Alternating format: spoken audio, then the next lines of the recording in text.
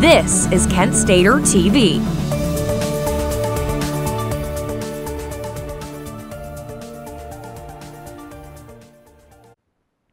Hello, my name is Cale Breuers with the Tuesday Flashcast. And here at Kent Stater TV, we have the news for you. On Monday, the City of Kent held Decorating Downtown event celebrating LGBTQ History Month. Our reporter Jonathan has more on this story. Thank you, Cale. Downtown Kent got a bit more colorful Monday afternoon as community members came together to welcome LGBTQ History Month. I visited the event to find out more.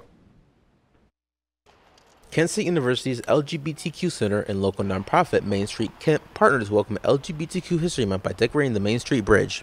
So October's LGBTQ+ History Month, and through that month we do outreach to all the university partners, including our regional campuses, and encourage them to host events to celebrate the LGBTQ+ Cultural Celebration Month. The main point of the event is to show the world and our community that we are open and accepting and loving, and everybody is welcome here. Participants from the university, as well as the wider community, came together to decorate the bridge with the LGBTQ and transgender pride flags and take pictures. Since the two organizations started partnering together for events back in 2020, the level of participation from the community at large has increased. We have a lot of participation, and it seems to be growing each year with people coming out to enjoy the festivities and businesses participating more and more, decorating and having events at their own places to make people feel welcome and have some fun. Reflecting on things at KSU, did Lifson said that progress has been made for the LGBTQ community since his decade as director, but he says their work is far from over. It's constantly advocating for better, so we're doing some great things, but there's always room for more. Several events are being planned for this October in celebration, including Rainbow Weekend, which is kicking off this Friday with a number of events, including a queer art show and a 5K drag race. For KSTV News, I'm Jonathan Beard. In addition to the events Friday, KSU will also host an LGBTQ Makers Market, a Queer Story Night, and a Revival Market, among other things. And a number of drag events scheduled for this upcoming Sunday. These are just a few of the events taking place over the remainder of the month. For more information, you can visit www.kent.edu/LGBTQ-History Month. For KSTV News, this has been Jonathan Beard with your updates from around Kent. Now back to Cale. Thanks, Jonathan. Kent State University is throwing Girls Aviation Day.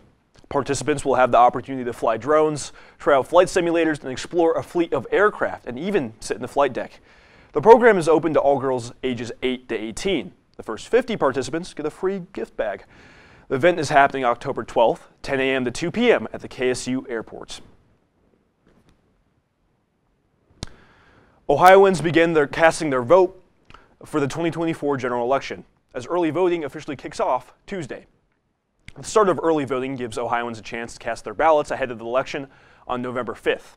Voters nationwide will decide the presidential race between Kamala Harris and Donald Trump.